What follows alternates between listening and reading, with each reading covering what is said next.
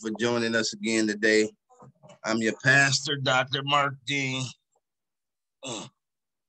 Hallelujah.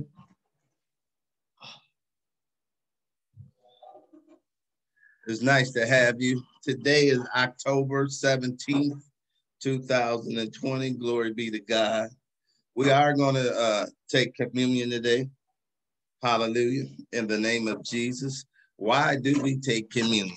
That's the thing right there. Why do we take communion? We take communion for the commemorance and remember that Jesus died on the cross for us. Jesus has died on the cross to take away our sins. And he said, do this in remembrance of me. Hallelujah. He said, do it in remembrance of me. Hallelujah. We're going to go over some scriptures before we actually take communion so you can understand why we do it. Hallelujah. Let me go ahead and pray. Father God, in the name of Jesus, we come to you right now and we just say thank you, Father God.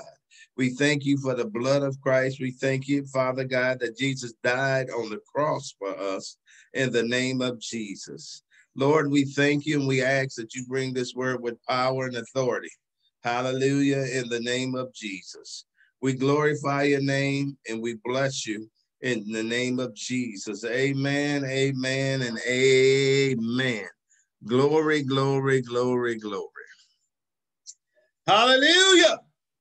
Now we're going to talk about the communion of the body of Christ. And I'm going to read out of 1 Corinthians chapter 10, verse 16, 17, and 18, verse 16 and 17. Hallelujah. 1 Corinthians chapter 10, verse 16 and 17. The cup of the blessing which we bless, is it not the communion of the blood of Christ? The bread which we break, is it not the communion of the body of Christ? Christ told us, let me read verse 17. For we, being many, are one bread and one body, for we are all partakers of that one bread. Okay? So we are all partakers of that one bread. We are all partakers of Jesus dying on the cross for us. We are all partakers that when Jesus died, he took the sins of the world away. He took the sins of the world away. Hallelujah. Glory be to God. Hallelujah. So let me read this again so we can understand it. The cup of blessing which we bless, is it not the communion of the blood of Christ? That is the juice that we drink. We don't drink real blood. We don't know. That ain't what you're supposed to do. We're using it as a simulation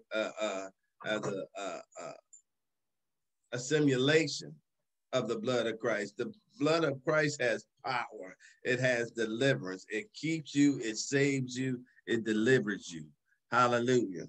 In the name of Jesus. Glory to you, to your name. Woo.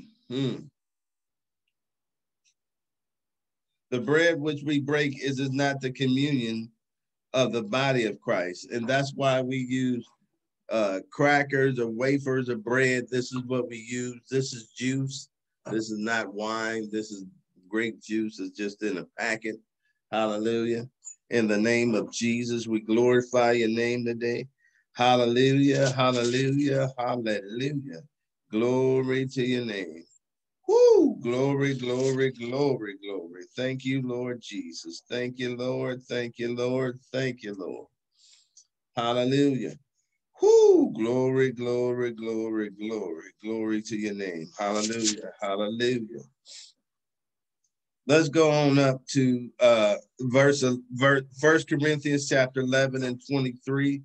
And we're going to read pretty much the rest of the chapter. We're going to start at verse 23. 1 Corinthians chapter 11, verse 23. For I have received of the Lord that which also I delivered unto you, that the Lord Jesus, the same night in which he was betrayed, took bread. Hey, glory to God. And when he had given thanks, he broke it and said, take, eat. This is my body, which is broken for you this day. This do in remembrance of me. He is telling you, you breaking the bread, and so you can remember Christ. After the same manner, he took the cup when he had stopped, saying, "This cup is the New Testament in my blood. This do ye as oft as ye drink it in remembrance of me." Hallelujah. Glory to God. Glory to God. Glory to God. Hallelujah. For as often as ye eat this bread and drink this cup, ye do show the Lord's death till he come. Wherefore, whosoever shall eat this bread and drink this cup, drink the cup of the Lord unworthily, shall be guilty of the body and the blood of Christ. Y'all are too loud.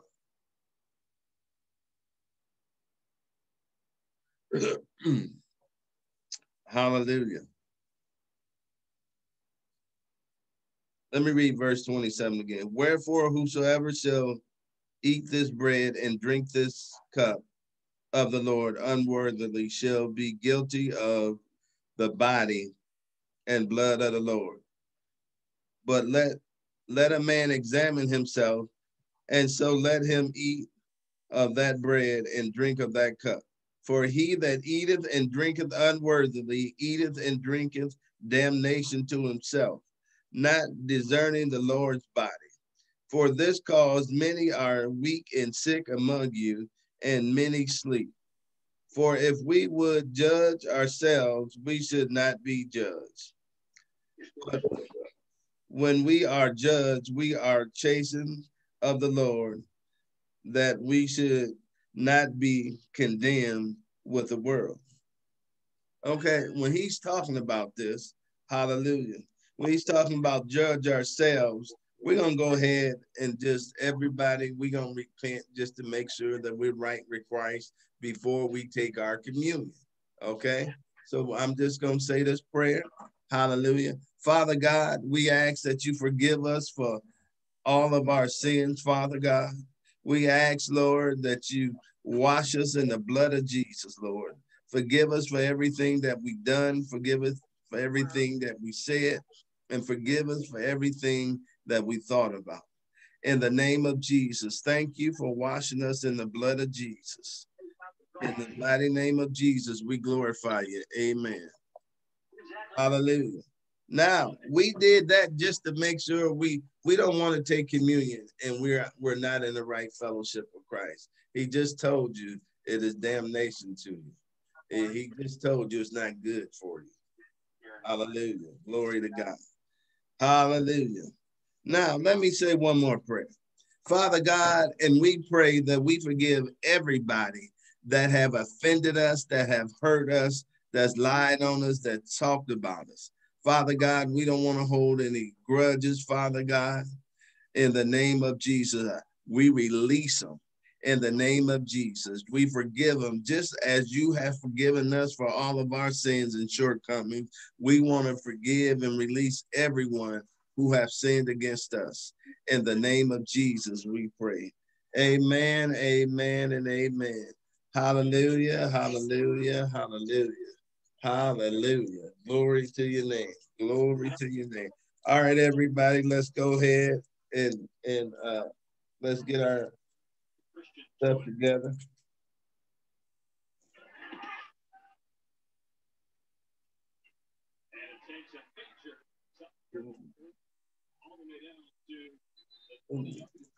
Glory be to God. Hallelujah. This is only the second time that I've actually taken communion since I started the church, but we're going to start doing it every third Saturday. Hallelujah. Glory be to God. Hallelujah. Okay, everybody got their wafers and their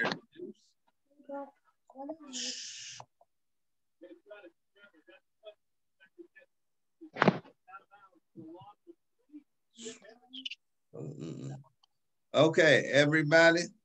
We're drinking the blood. Everybody say the blood of the Lord Jesus Christ, the body of the Lord Jesus Christ.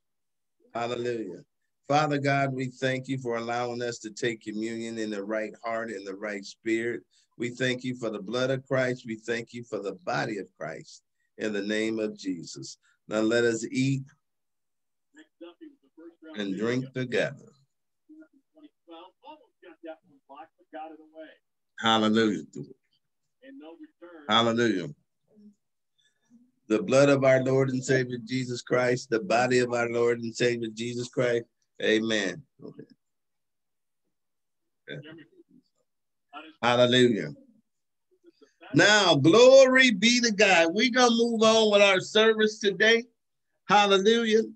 And our subject is actually, I'm going to be reading actually out of 1 Corinthians, pretty much the whole chapter. And my subject today is Christians shouldn't lust after evil things. Hallelujah. We should not lust after evil things. So let's go back over, hallelujah, to chapter 10, 1 Corinthians chapter 10. Hallelujah. Glory be to God. Yeah, and that's what I was going to say. You mentioned that. The reason was so. Hallelujah, hallelujah, hallelujah. Okay, now here we go. Real quick. This is when Israel was in the wilderness and they were murmuring and they were complaining. And some of them, they just didn't want to do right. They always had something to talk about, something to complain about. They got into idolatry. They got into stuff that they were not supposed to be doing. God had them in the wilderness so he can prove them. And some of them didn't make it. Hallelujah. Because they didn't want to do it. They just always had something to do. They always had something to say.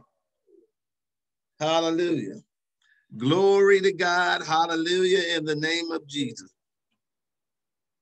Hey.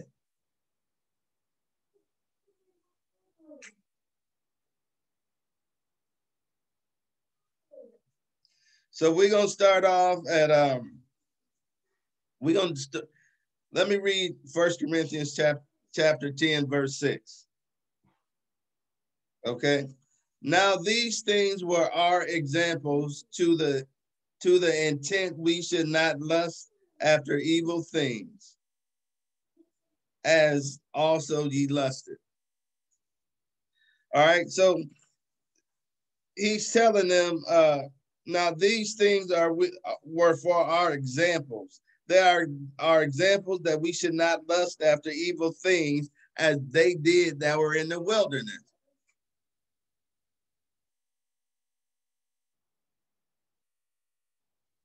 I'm going to go ahead and read verse 1 through 6. Moreover, brethren, I would not that ye be ignorant how that all our fathers were under the cloud and all passed through the sea and were all baptized unto Moses in the cloud and in the sea, and did all eat the same spiritual meat, and did drink the same spiritual drink, for they drank of the spiritual rock that followed them, and that rock was Christ. But with many of them, God was not well pleased, for they were overthrown in the wilderness. Now these things were our examples to the intent we should not lust after evil things as they also lusted. Now he's telling you right there, God was not pleased with them. He had them in the wilderness. He was trying to prove them. He was trying to get their heart back to God. And some of them just wouldn't do it. They wanted to do their own thing. They was lusting after things that was not Christ. Jesus Christ followed them and gave them water out of the rock, a dry rock. How do you get water out of a dry rock? Because if it ain't Christ Jesus, you ain't going to get it. It says Jesus followed them. He was that rock that gave them water in the wilderness. Glory to God. Hallelujah. Hallelujah. Let's go to verse 7. Neither be ye idolaters, as were some of them, as it is written, the people sat down to eat and drink and rose up to play. So they sat down to eat and drink and rose up to play. Hallelujah. Verse 8, neither let us commit fornication as some of them committed and fell in one day 23,000. Hallelujah. 23,000 people God judged in one day because they were into idolatry. Hallelujah. And they didn't want to do the will of God. So verse 9, neither let them tempt Christ, as some of them also tempted, and were destroyed of the serpent. Neither murmur ye, as some of them also murmured, and were destroyed of the destroyer.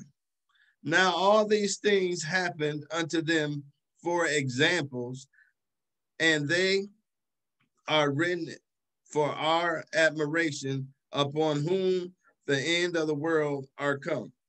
So all these things happen for our examples. So we will know not to lust after evil things, that we don't get caught up in the things that's not of Christ. We're lusting after things that don't edify Christ. We're lusting, look, you ain't got no business lusting after another man's wife or another man's husband. You have no business lusting after things that's not going to edify Christ Jesus. You don't have no business doing that. Even in the wilderness, after God delivered them out of Egypt, they were in the wilderness. God showed his power by giving them water out of a rock, and some were still complaining. Some were still murmuring. Some were still in idolatry. 23,000 people died in one day. God called judgment down on them. Hallelujah. Why? Because they were murmuring. They were complaining. They were still in idolatry. They were still fornicating. At some point in time, your grace and your mercy may run out. We don't know. You hope it don't. You want God to always be merciful to you. Look, I know ain't nobody perfect. Nobody's perfect. And we all sin and come short of the glory of God. But you do not live in your sin. Don't make an excuse and say, the Lord know my heart. You say, Lord, I'm sorry. Lord, forgive me. Give me another chance. And you get back up, you jump back up, and you get back in that fight for the kingdom of God. Hallelujah. Glory to your name. Woo. Verse 12, wherefore let him that thinketh he stands take heed, lest he fall. It says, wherefore let him that thinketh he stands take heed, lest he fall. Because when you're standing in your own and you got your own strength and you doing okay and everything is all right, all of a sudden something blindsides you and it didn't shook you. And you didn't messed up and you don't know where it came from, how it came from, it blindsided you because you thought you were so strong and you stopped praying, you stopped reading your Bible, you stopped seeking God, you stopped going to church, you stopped listening to the preacher, you stopped listening to people that's in your life that are saved and spiritual and give you wise counsel. You don't want to hear it. Hallelujah. And now you taking heed because you standing, I'm doing good, ain't nothing wrong. Hallelujah. All of a sudden something comes, bam, it hits you like a freight train. And you wondering how you got there. Glory to God. You wondering what happened. Now let's read verse 13 because this is real good. Woo! There has no temptation taken you, but such as is common to man. But God is faithful, who will not suffer you to be tempted above that ye are able, but will with the temptation also make a way to escape, that ye may be able to bear it. Now let's break this down. There is no temptation taking you, but such as is common to man. But God is faithful, who will not suffer you to be tempted above that ye are able. Listen to me. Let's get something straight. God give you a way out. But if you don't take that way out, you didn't lost. God will give you a way out. But if you don't take that way, the first time that door opened for you to get out, you're lost. You didn't messed up. I'm just telling you that now. You can't keep sitting around and saying, I'm going to be all right. I'm going to be all right. I'm going to be all right. I'm going to be all right. I'm okay. I'm okay. When God tells you to get up and go, you need to get up and go. Because if you don't, you didn't messed up. Hallelujah. He'll give you a way of escape and a way out. But if you don't take it when he give it to you, that's where the problem comes in. You got to take that escape when he first shows it to you. You can't say, well, I'm just going to wait another 30 minutes. I'm going to wait another hour. I'll be all right. No, he won't, because now, even though he gives you a way of an escape and a way out, you didn't take it. So now you stuck, and whatever sin you said you wasn't going to do, you're going to do it, because now that door is shut.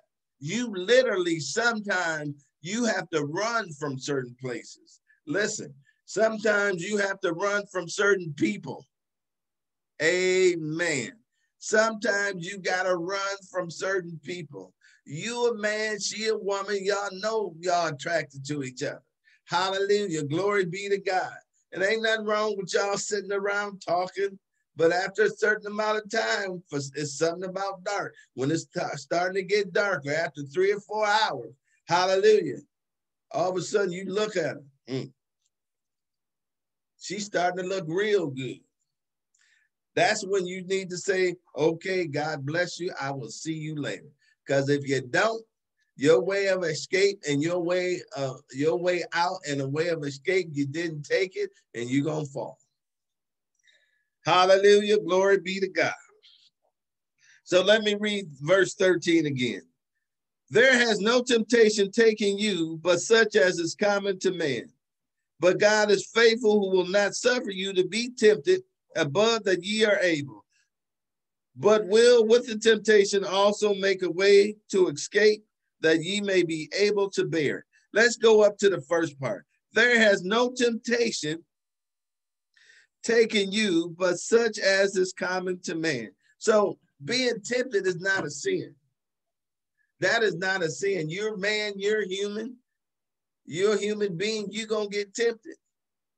Now, what do you do, or what defenses do you put up to try to make sure you don't go back to that sin or fall into that sin?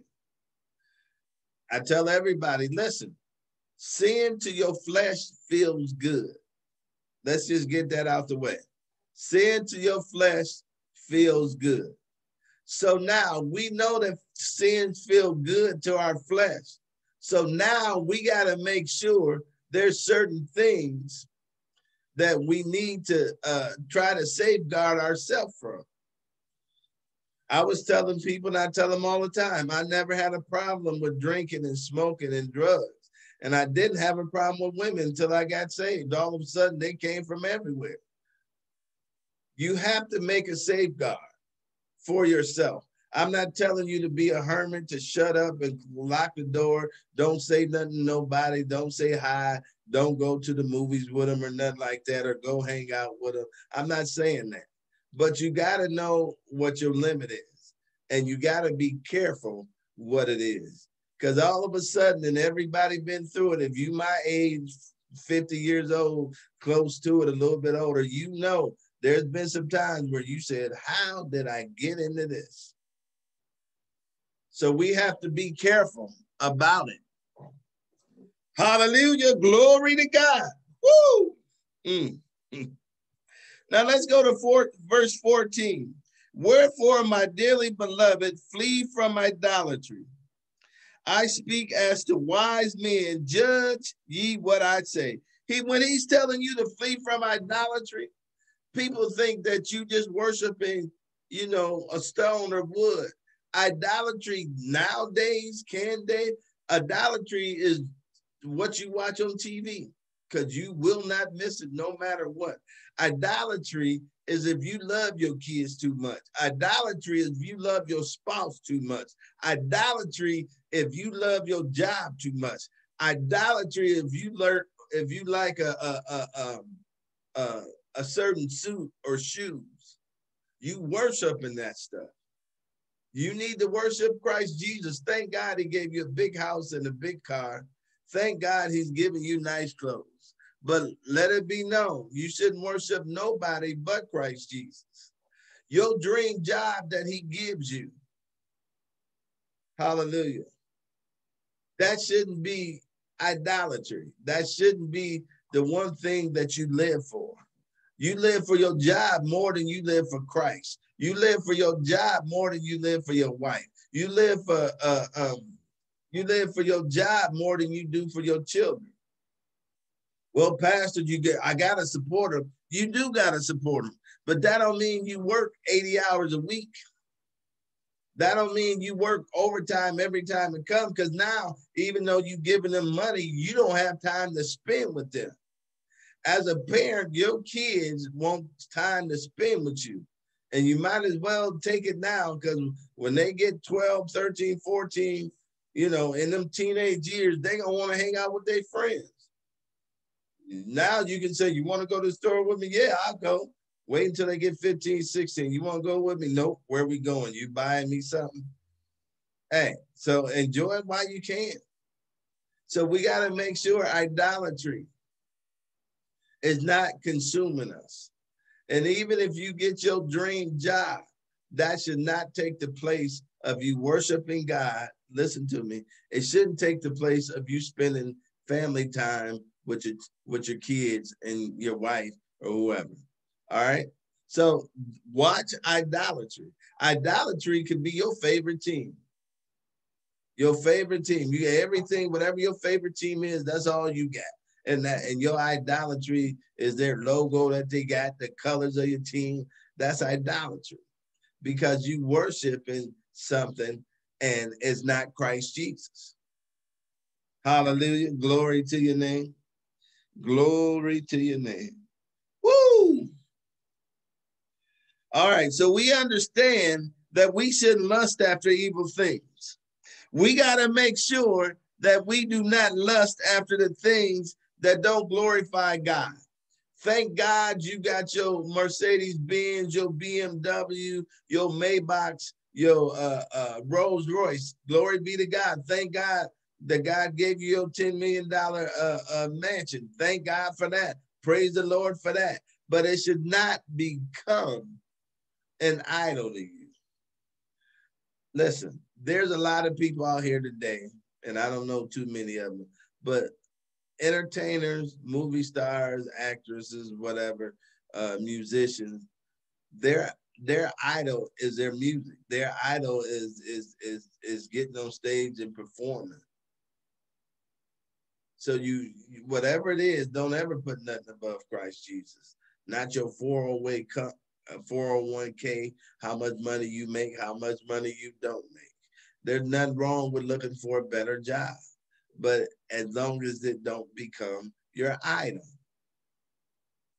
Thank God for a wife. I'm looking for me one right now. Thank God for children. Your wife, your children should not become your idol. Yes, you need a balance. Yes, you need to spend time with them. Yes, you need to do stuff as a family, but they still should not become your idol. If your excuse is, I can't go to church because I'm spending family time, if that's your excuse every time you miss a church, you need to reevaluate.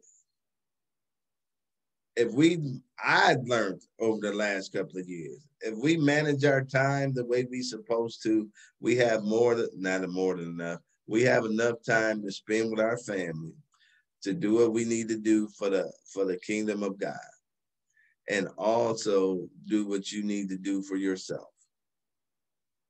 It took me a long time. I'm 50. I'll be 51 next month. God is always good. Hallelujah, hallelujah, hallelujah. Listen to me, because where is it at? Glory to God. We got to understand. Let me read 1 Corinthians chapter 12, verse 12.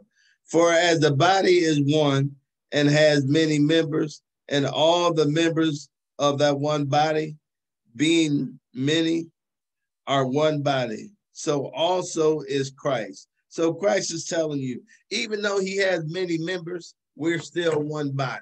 So if you're doing something you're not supposed to do, it's like an infection. You can get an infection on your hand if you don't take care of it, that it'll kill you. It'll go through your whole body. And sometimes they have to amputate it. So even though we're many members in the body of Christ, we're one body. And we got to make sure we got to be strong for those who are not strong. There's some people that ain't strong, and the ones that are strong, we just got to be strong for them. We got to help them. We got to lift them up. We got to pray for them. Hallelujah. I know you saying, well, I need somebody to pray for me. Amen. I need somebody to pray for me too. But we as saints, we need to be strong, and we don't need to lust after evil things. As a pastor, you don't need to lust after X amount of members or how much money the church is bringing in or what you got. You need to make sure that you're preaching for the glory of God. Hallelujah. Glory to your name. And ain't nothing wrong with God blessing you to your congregation to build a big building and all that other stuff. That is good. But we always got to remember that it's Christ Jesus. Jesus is the head of our life, even in our bad times. when you are a saint of God and you got to go through a divorce and you wondering why, Lord, I'm going through this. I'm saved. I thought she was saved. I'm saved. I thought he was saved. You know, you got to understand that Jesus is Lord. And you got to make sure that you keep your focus on Christ Jesus. Because when things are going bad, sometimes it's just hard to pray. And we can't turn that anger. Look, you can lust after evil things being mad at somebody. Because all you doing is mad at this person and you thinking of a way to get them back, to embarrass them, to do whatever. You can't do that. You don't need to do that. God is good. As a saint of God, we do not need to lust after evil things. Ain't nothing wrong with you wanting a nice house. Ain't nothing wrong with you wanting new clothes and new shoes, as long as they don't become your idol. Listen, you can't lust after evil things if all you want to do is preach and you don't want to have a lifestyle behind it. If all you want to do is have a big name, that is idolatry. You want people calling your name more than they're calling Jesus's name. Hallelujah. And you can't do nothing if Jesus don't allow you to do it. Hallelujah. Gifts and callings are without repentance, but there's some things you cannot do. Hallelujah. You want to lay hands on folks and heal folks and do all that, you better make sure you want to do it for the body of Christ and not somebody just calling your name. Hallelujah. Glory to your name. Glory, glory, glory. So we have to understand, we cannot lust after evil things. We go back up here and we talk. They murmured. They were mad. They committed fornication. My God. When you murmur and complaining, that means you'll find anything to murmur and complain about. I don't like the color of the carpet. The walls is too dark in here. It's too light in here. I don't know why they put that person over here. I could have did better. That person don't need to be here at all. That person ain't even saved. And that person just slow and don't know nothing. I don't know why. Whatever. Please do not lust after evil things. Look, thank God for retirement. I got a few years before I retire. Hey, enjoy your retirement. Thank God for retirement. Hallelujah. Thank God for retirement in good health, in your right mind. But again, we do not lust after evil things. What is evil things? Anything that you are putting above Christ Jesus. Look, that includes your grandkids. Because I know, look, when them grandkids come, your parents don't care nothing about you. All they care is about the grandkids. So listen, We have to understand we should not lust after evil things. And I don't know what your evil thing is, but if your evil thing is just watching a certain show and you ain't missing that show for nothing, that may be an idol. If you're doing something all the time and it's taking anything that takes the place of Christ, let me put it that way. Anything that takes the place of Christ, anything that's taking up all of Christ's time. When I mean all of Christ's time, meaning you don't go to church no more, meaning you don't pray no more, you don't read no more. Why? Because you have to do this. You have to do this. No matter what you're doing, where you're doing, how you're doing it, you always have time to pray. You may not be able to pray out loud, hallelujah, but you can be sitting there at your desk or in the meeting saying to yourself, thank you, Lord. I praise you, Lord. Amen. Glory to your name. Thank you for leading and guiding me. Lord, I want to be right. Lord Jesus. Hallelujah. Do not lust after evil things. Do not lust.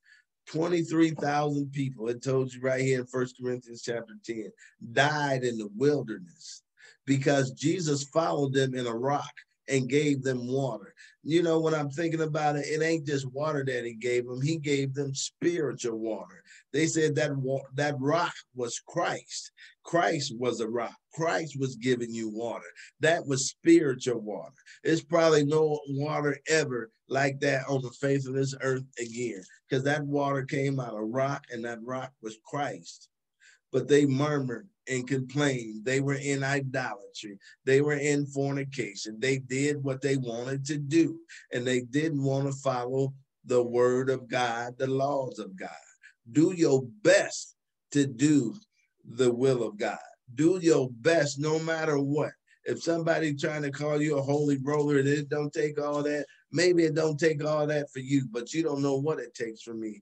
I want to live for Christ to the best of my ability. I want him to tell me, well done, thy good and faithful servant. Hallelujah. Remember, the Bible says if all men speak good of you, you ain't doing something right. You ain't doing something right. Listen, if the world hated Jesus, they gonna hate you. And he tells you that. If they hated me, they gonna hate you. So be ready for opposition because you really live for Christ. Be ready for opposition because you're gonna have the opportunity to lust after evil things. Remember, it's not being tempted is not the sin. It's falling to the temptation that's the sin. So we have to work on it. And I know we all sin and come short of the glory of God. My sin is not yours. What you strong in, I'm not. What you weak in, I'm not. So we have to understand, glory to God, that Jesus is going to help us. But we have to make sure, glory to God, that we don't lust after evil things. We shouldn't lust after evil things in the name of Jesus. Now, let me talk. I talked a lot, but let's get down to salvation. The salvation of the Lord, all he wants you to do is come to him. All he wants you to do is say, Lord, I'm sorry, forgive me. I want to be right. Come into my heart. God will save you. After he saves you, he wants you to walk to the best of your ability, to the best of your ability to be saved. So you can be an example to other people. Listen, I know we've made mistakes. Even in our walk with Christ, we have made mistakes. But that don't mean we live in our mistakes. Living in sin and committing sins are two different things. Hallelujah. And listen, you messed up, you repented, now it's time to go. Don't let your mistakes kill you to the point where you say, well, Lord, I'm going to repent, but I ain't going to do nothing no more. No, you get back up and you do what God called you to do in the body of Christ. Because once you stop, now the devil won, because now you ain't doing what you're supposed to do. And all those saved that you could have had something to do with them getting saved or it's no more because you ain't doing what God told you to do. I know sometimes it's embarrassing and it hurt, but you do what God told you to do. Ain't nobody trying to sweep nothing under the carpet. Lord, I just want to be right. And listen, when I said that, I'm saying this. Don't nobody want nobody to know everything that they did. And I'm not telling you to sweep your sin under the carpet and not to deal with it. You need to deal with it. What I'm saying is when God comes to you and he tells you to do something and you have repented, you keep going. You do what God told you to do. So if they told you you was getting high with me last night, yeah, I did. But I repented and I'm saved and I ain't doing it no more. God will forgive you. He loves you. We should not lust after evil things. What's lusting after evil things? You want to smoke weed. Oh, weed is legal, so it's okay. No, it's not. Because weed is legal, don't make it right. Because slavery was legal, it didn't make it right. Jim Crow was legal, it didn't make it right.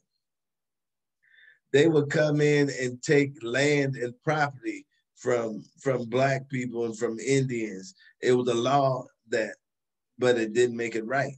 So everything that's a law don't make it right. I said this before. Just because it's a law, don't make it right. Hallelujah. Let me just go ahead and say it.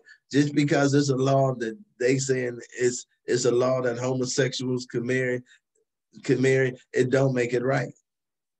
Why? Because it's going against the laws of Christ. It's going against the word of God. That's why. So remember, when somebody telling you, oh, well, it's legal now.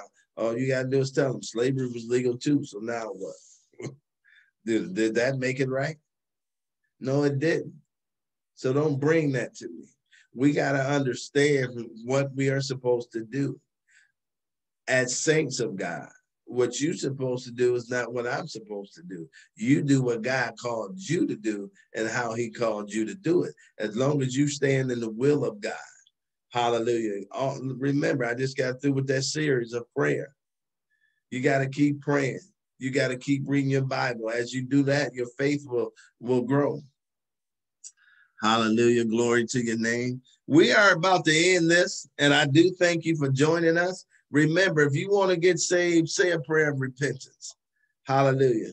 And let me just follow me, and I'm going to help you. Father God, in the name of Jesus, I come to you right now, and I ask you to forgive me for everything that I've done that's wrong. Father God, I did wrong. I acknowledge my sins. I come to you right now and I ask you to forgive me. Wash me in the blood of Jesus. Strengthen me, Lord, that I don't fall back into my sin. In the name of Jesus, Lord, I thank you for saving me right now. I thank you for making me a clean, holy, and pure vessel in Jesus' mighty name. Amen. Now, for everybody who wanted strength, you pray and ask Lord to give you strength. You might be tempted right now. You ask Lord, give me strength that I don't fall to this temptation. Okay? Lord, you give me strength that I'll know how to handle this. Give me strength that I can run from it. Hallelujah. And not play with it. In the name of Jesus. Hallelujah. Again, this is the Heart of David International Ministries. I'm your pastor, Dr. Mark Dean. Listen, I have a YouTube channel now. So I'm uploading some videos on my YouTube channel, and that channel is the Heart of David International Ministries. So please go like and share. Glory be to God. I look forward to seeing you this evening at 5 p.m. Pacific time for our night service. Be strong in the Lord and in the power of his might. God bless you. Have a nice evening. Hallelujah. Hallelujah.